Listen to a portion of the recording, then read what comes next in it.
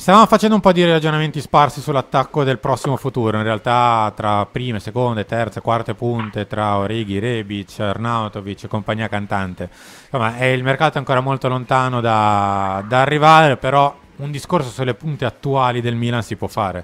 Dietro Olivier Giroud un po' il vuoto, eh. Assolutamente sì, io credo che la differenza grande e netta con la stagione del Napoli, a prescindere da quello che è stato un gioco spumeggiante, un'alchimia che ha creato Spalletti, è stato bravissimo, la differenza in campionato che un percorso a tappe è stata proprio in quella dote di gol che Osimhen ha portato e nessuno degli attaccanti del Milan ha nelle corde, perché Giroud è uomo dai gol decisivi ma non è mai stato un bomber da 25-30 gol a stagione. È un po' un problema annoso quello della ricerca del numero 9, ma credo che adesso ci siamo arrivati al punto che il Milan deve fare un progetto, deve costruirsi un progetto, come è stato fatto con Leao, come è stato fatto con Hernandez, magari giocatori di grande prospettiva, più o meno giovani, perché non deve per forza arrivare nel 2004 e il 2005, ma comunque un giocatore che possa avere delle prospettive di margine di crescita e crescere appunto con il Milan. Un profilo per esempio alla Balogun. Ma Dani, invece che fine faranno secondo te Origi e Rebic? Sono due casi, tra virgolette, spinosi, perché Rebic è un giocatore molto morale.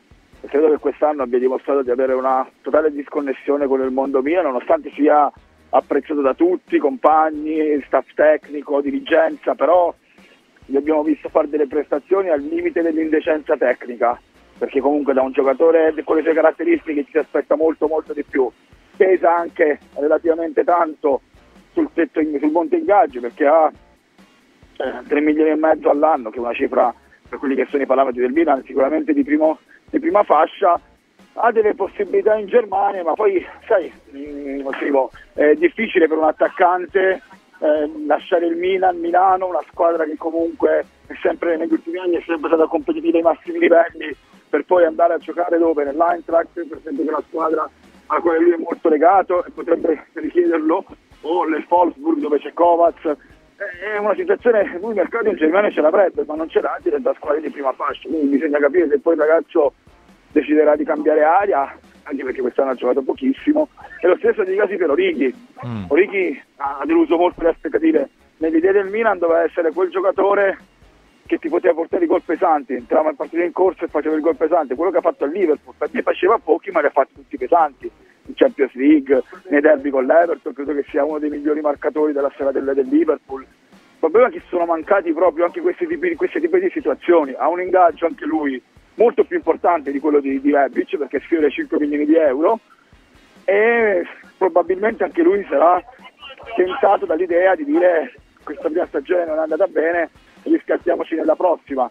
Il Milan su Origi, da quello che risulta a me, un pensierino, una cessione la sta facendo, perché se si deve aumentare anche la possibilità economica sul mercato estivo, la cessione di Origi porterebbe segno più, sarebbe tutta plusvalenza, sarebbe tutto denaro che potrebbe essere aggiunto al budget che di solito la proprietà stanzia sempre le cessioni. Il problema è che anche qui Origi lascia il Milan per andare a una squadra di livello più basso. Al momento squadre dello stesso tipo di livello del Milan, di pari fascia, interessate ad Origi non ce ne sono. Il Milan si libererebbe volentieri di entrambi, per un termine un po' forte, ma comunque li cederebbe entrambi per poi ristrutturare l'attacco con tanti nomi, magari con l'attaccante da 25-30 milioni di prospettiva, ma già comunque con un pedigree europeo di un certo tipo, e poi un completamento della rosa che può essere per esempio il Boniface di Saint-Gillois. Si sta parlando molto di Arnautovic, che è un giocatore che sicuramente piace molto ammassare a Maldini. In lui vedono qualche caratteristica in termini proprio di come gioca in campo e anche di leadership che ha Ibra. Chiaramente parliamo di 3-4 categorie di differenza, però qualche caratteristica c'è, ma io non credo che Milan possa puntare su Arnautovic come primo nome per rinforzare l'attacco. Dovrebbe essere comunque una situazione che vada a completare un attacco composto da Giroud e da un altro numero 9, appunto come stiamo raccontando prima. Dani, invece su Leao, ci sarà prima o poi secondo te un momento in cui le cose insomma si uniranno verso un punto finale o ancora siamo lontani? Perché insomma la positività è cresciuta, però di fatto siamo ancora qui. Ma io credo che le parti siano da mesi ormai a studiare quella che può essere una via d'uscita, perché diciamo che su alcuni punti, 3 punti su 4 si è d'accordo, sulla durata del contratto, sull'ingaggio che si arriverà intorno ai 7 bonus più facilmente raggiungibili, altri meno facilmente raggiungibili, anche sulla clausola rescissoria io credo che verrebbe confermata quella attuale. Il problema è non so come possono conciliarsi in quello che è un problema enorme, probabilmente un unicum della storia recente. Da quando faccio questo lavoro non ricordo situazioni di questo tipo, che è quella della multa allo Sporting Lisbona, confermata con le more, siamo arrivati a 20 milioni, Leao vuole rimanere al Milan, lo ha detto chiaramente, a differenza di altri suoi ex compagni che hanno lasciato il Milan a zero. Donnarumma, Cialanoglu e Chessy non avevano mai detto voglio rimanere al Milan a tutti i costi, anche perché Cialanoglu e Chessy probabilmente non è stato fatto nemmeno tutto il possibile per trattenerli.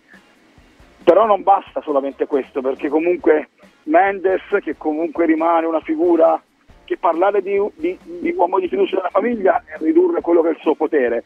È un consulente, ma in realtà è un agente molto importante che sta facendo anche i propri interessi, quindi parla con il Chelsea, dove ha chiuso un giocatore che interessava al Milan, Moreira, un 2004 del Benfica. Come intermediario il Chelsea ormai si affida a Mendes.